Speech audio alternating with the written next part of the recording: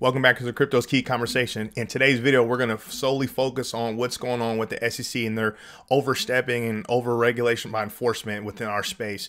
When it comes to this whole KuCoin and the NYAG stating, Ethereum being a security, that's just going to tie into, Chairman Gensler and the SEC's plan and this whole political narrative that they're trying to shift in regards of, obviously trying to get the incumbents and, Wall Street and their buddies, a bigger slice of the pie.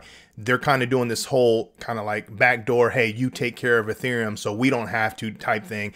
And it's going to be exposed here in this video that Digital Perspectives have put up. It is an amazing video. I can't believe that we have this information we're going to cover. It's about 6 minutes long, but we're going to start right here because this is what it stems from. NYAG sues KuCoin for selling securities. So we covered this on this channel already. And if you come down here, it says, quote, this action is one of the first times a regulator is claiming that in court, ETH, one of the largest cryptocurrency available, is a security. So this is a big thing, right? Remember, the SEC is attacking Ripple and XRP as we speak. It's been over 2 years that they've been under this lawsuit. And keep in mind, Ripple, the company, has been meeting with the SEC years prior to that lawsuit actually dropping in December 2020. So they ended up dropping the hammer on them with the lawsuit as Jay Clayton was leaving office. And that was prior to Chairman Gensler going into office. So we have a quick update here from Jeremy Hogan. It says, look for Ripple to file the Voyager judge's bankruptcy decision in support of the fair notice offense. It's good to see judge put into words a problem that crypto projects face. So then he puts this screenshot here. Coming down here, there's a few things that I wanted to cover. So just quickly touching on this, Jeremy Hogan had put up a prediction as to when we were going to get the judge's ruling on summary judgment, and he says March 15th, but apparently, he's going based off of what the other attorney says, and he's saying March 30th. So just kind of a waiting game to kind of see, what Judge Torres has decided within litigation. Remember, if you've been following this, you know how important and crucial the Ripple versus SEC case is. Okay, we need Ripple to win, and this is going to tie directly into what's going on with this whole Ethereum being classified as a security in regards of the NYAG, because they're literally trying to get this through so they can have some litigation and precedent in regards of moving forward in their case against Ripple. They're trying to get this through, saying, oh, ETH has the security status, which gives them a little bit more power and leverage when it comes to moving forward. So put it like this. If Ripple wins this case, right, and when it comes to secondary market sales of the token XRP, the digital asset XRP, right, that's going to set precedent for the rest of the industry. But then if the SEC and NYAG can get their narrative of, classifying Ethereum as a security and move forward with that, that's just going to give them a little bit more leverage. And we're going to cover some more of that here in the next couple of clips, but I just wanted to throw that out there. So we have some updates in the Ripple versus SC stuff. John Deaton had put this up. This Bitcoin archive says, Kathy Wood says Bitcoin didn't skip a beat while the U.S. banks were collapsing. It says a perfect bull storm would be BTC or Bitcoin rocketing off while it does. Judge Torres hands the SEC the biggest, its big fat loss. I think the crypto market deserves such a storm. And that's literally what we've been talking about. It almost seems like there is no coincidence, and it seems like things are kind of just falling into place. So like we always say in the channel, it's just going to be a waiting game to kind of see what happens. We can speculate as much as we possibly can, but no one really knows except for the people that are actually, in the know. Moving on here, this ties into what's going on with this ETH stuff. So he put up these screenshots here, right? And he had circled ETH holders can now profit merely by participating, right, in the staking. ETH is promoted as an investment. And he come down here, the block says, quote, the investing public is investing, anticipating a return, anticipating something on these tokens, whether they are proof of stake tokens, where they also looking to get returns on those proof of stake tokens, getting 2%, 4%, 18% returns. And that's Chairman Gensler. So clearly trying to do everything in their power to classify ETH as a security, right? The shady part is the SEC in 2018, remember the Ethereum free pass, speech at the Yahoo conference, the Yahoo Finance conference, excuse me. They gave them the free pass. They gave Bitcoin and Ethereum, right? So they were saying it's a commodity. They don't classify it as a security. But now you have Chairman Gensler and NYAG in their whole narrative that they're trying to push, saying ETH is a security. Obviously, ETH moved from proof of work to proof of stake, which complicated things. But how do you give them a commodity status now you're trying to say it's a security. So you see how that it's almost like a different situation, but the same situation in regards of Ripple and XRP. You know, we're working with you trying to be compliant as Ripple the company, and then you drop a lawsuit on us in 2020. See the shady behavior there? John Deaton says, read the tweet and info below. Now read what NYAG says about staking in ETH. If you don't believe the NYAG and Gary Gensler are coordinating, I'm at a loss. Really put that into perspective right now, because when we watch this video, it's going to blow your mind. And if you haven't seen it, I'm excited for you to see it. If you have seen it, we're going to show it again. If you don't believe NYAG and Chairman Gensler are coordinating, I'm at a loss. I totally agree. Let's listen into this. Which is, this thing in New York could be on a very fast track. Yeah. What happened there is very, very suspicious. So they used one of their investigators. Is it all right if I talk about that Absolutely. case? Absolutely. But what happened was the New York AG tapped one of their internal investigators who works in that office, and they were told, go open an account on KuCoin and see if a New York resident can open an account trade, because that would be violative of New York law. Sure, because you have to have a bit license to engage with New York residents. So I don't know how he managed to do it, he, the investigator, but he did. And so he opened an account on KuCoin, which I think is headquartered in the Seychelles Island. Here's the interesting part, Brad. There are 700 tokens listed on the KuCoin exchange. This investigator was told to buy Ethereum, and as well as the Do Kwon Terra Luna. Yeah. But Ethereum. Wonder why that was. There's 700 of these. He was told, go buy Ethereum, buy it, sell it, so you can say, I've traded it, I'm a New York resident, and then we'll file a lawsuit. And then here's the other tricky part, Brad, is KuCoin did not respond to a subpoena issued prior to the case being filed. And my guess, total guess, I haven't seen anything from KuCoin about this case. Not on their Twitter account. I haven't seen it. They didn't respond to the subpoena. So what does that mean? Well, it means that the New York Attorney General strongly suspects that KuCoin's not going to defend the case at all. Wow. And that the AG can go to a court in New York and say, we want an injunction, giving us everything that we've asked for, and a declaration that Ethereum is a security.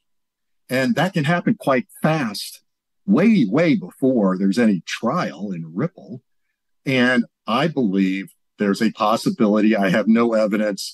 This isn't a rumor. This is James Murphy's speculation that the SEC was embarrassed with what was happening in the San Diego federal court case, where they had to say, we haven't decided, or else Fred Rispoli has then a legitimate case that's going to go forward if the SEC says security. So they were stuck and had to say, we haven't made up our mind, therefore let's dismiss this case. Meanwhile, at about this same time, the AG starts this investigation, tells the investigator, go buy Ethereum so that we'll have a premise for a lawsuit against the defendant who may not even show up to defend, and we can get a declaration that it is a security. Well, this makes John Deaton's effort in signing up Ethereum holders extremely important, because he could be the only one there if he intervenes on behalf of, last I heard he said he had 1,000, who had signed up. There may not be any KuCoin, and it might just be John Deaton, which, I see this stuff happening and I think to myself, does John Deaton literally have to do everything, for this crypto community? I mean, thank God he's a Marine through and through and will take on any fight. I don't know how he has the time, but, kudos to him. I'm going to do personally everything I can to support him. But I'll tell you what, that New York AG case is extremely suspicious. Well, I appreciate you shedding light on it. And it does feel suspicious. And when you talk about think about the idea of Ethereum, everyone's saying it's decentralized, regardless of understanding that JP Morgan's got a huge hand in this in the backside of it. Who shows up? Like, to your point, outside of John Deaton, I mean, is it consensus? Is it Joe Lubin? Like, who is actually going to show up? Is it people from the Ethereum Foundation that are going to show up? Because if they do, now they're representing it. And that even makes more to the point that it's actually a security because you're there. So it's. Well, Brad, that's a fantastic point. Certainly occurred to me. You would think that Vitalik and Lubin and the foundation understand what's going on. I mean, their entire lives will be changed if the United States, if New York says it's a security. Yeah. So you would think their inclination would be to run into court immediately and to stop it and intervene in the case. But you make a great point. You really are thinking things through like a lawyer. There's this risk of appearances of, see, it is centralized. These are the guys who run the show. It's a security. They're promoting, whatever. It's a two-edged sword and a tough decision. But ultimately, I cannot see how you don't take some action when the implications are huge for them and for every single project built on the Ethereum network. And that's one of the biggest problems, right? We're talking about trading of ETH on the secondary market, right? And think about the projects that are built on the platform as well. Think about how many thousands and thousands of investors are, investing in putting a lot of their capital into those projects as well. Not even talking about Ethereum, but just the projects that are built on ETH. So it's not just ETH and the ETH Foundation. It's the thousands and thousands of investors and people that are putting their capital in there that are their livelihoods are going to be affected. This gentleman right here says at the end, the entire ETH Foundation community, the founders, all the people that are behind this, like their lives can be forever changed if ETH has a security status, right? So he's like, what are the optics if they do have to go in, which they technically have to do? Thank God that they have John Deaton, because if KuCoin doesn't step up, JD doesn't step up with the class action lawsuit, who's going to step up? They would have no choice. But at the end of the day, it's going to be a waiting game to kind of see what happens. Are they going to come into court and fight the good fight? What's the double-edged sword that he's talking about? When they come in, are they going to be like, well, okay, yeah, these are all the guys that were behind, the whole ETHGate scandal and trying to get the free pass and, slam the door on the rest of the industry. There's so many gives and takes there, but at the end of the day, they got to protect ETH, right? There's thousands of projects that are built on ETH. There's thousands and thousands of investors that are investing into those projects. I mean, we're talking about complete market chaos if that happens. But that's what Chairman Gensler and his buddies and the incumbents, they want. They want that chaos, because what's going to happen? It's going to bring the prices down. It's going to suppress the prices so they can continue to accumulate and get a bigger piece of that pie. And that's what we're talking about in this community. It's more than just one individual project. It's about the entire industry. And why do you think JD, out of all the scrutiny, all the hate that, the XRP and Ripple community have received, even him himself, but he's right there, day one, as NYAG dropped that lawsuit against KuCoin going after ETH, right there, he's starting a class action lawsuit. What does that tell you about the XRP community? It's about the entire industry, and that's what JD's representing. And like I said, thank God we have him there. I wanted to point out, he said, when he said the NYAG, because I think it was, he was saying KuCoin didn't respond to like the subpoena or something. I forgot what the word was, some legal term.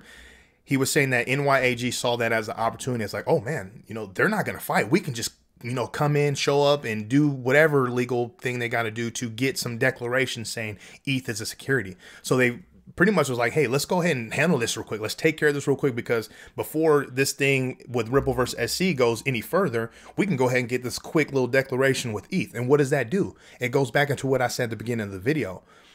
It's going to cause complete market turmoil. ETH and all the projects built on ETH, it's going to be chaos, right? Thousands and thousands of lives are going to be affected, just like they did when they dropped the lawsuit on Ripple and the XRP community. it's tragic and it's sad and it's shameful that the representatives that's supposed to be out there, you know, fighting for our best interest are literally coordinating with other, we'll say, evil actors within the space to fit their own narrative. They don't care about us, and it's been quite evident. So with that being said, I had put this up and I pinned it. Make sure you go to JD's little thing here, his tweet here, and you join the Ethereum not a security class action lawsuit. Okay, get involved. We went from, I think initially it jumped up to like 3,000 in the XRP community, and we're now over 75,000. Okay, and if you hodl ETH, I'm sure a lot of you out there, you know, purchase Bitcoin or ETH or whatever cases that may be your initial. You hodl it, so right, you utilize it in some sort of way, or maybe you invest into a Ethereum project or a project that's built on Ethereum. You know, you got to do what you can. I think he was saying something along the lines of is like your information isn't passed around or anything. It's just you're just kind of signing up through a Google Doc or something, and we're just showing strength in numbers, because that's really what it's about, right? We have the legal minds in the forefront, right, representing us, and we're literally just the numbers behind them at this point, showing that, you know, this matters and we care and lives are being affected. I'm not going to go any further than that, but that's just the shady stuff that's happening. So we have to stand up and fight the good fight. Currently, we're sitting at a $1.1 trillion market cap. Bitcoin sitting at 24,589. ETH sitting at 1662. XRP sitting at 36 cents. Bitcoin Fear and Greed Index sitting at a 50 neutral. There's a lot, man. There's so much, man. Everything that I say, especially at the end of this video, is so important, okay? So I really want you to take it to heart, okay? Make sure you come to the Crypto is Key Conversation YouTube channel, subscribe, follow us on Twitter at Crypto is Key 1, and really take this to heart. Stay strong out there and be safe.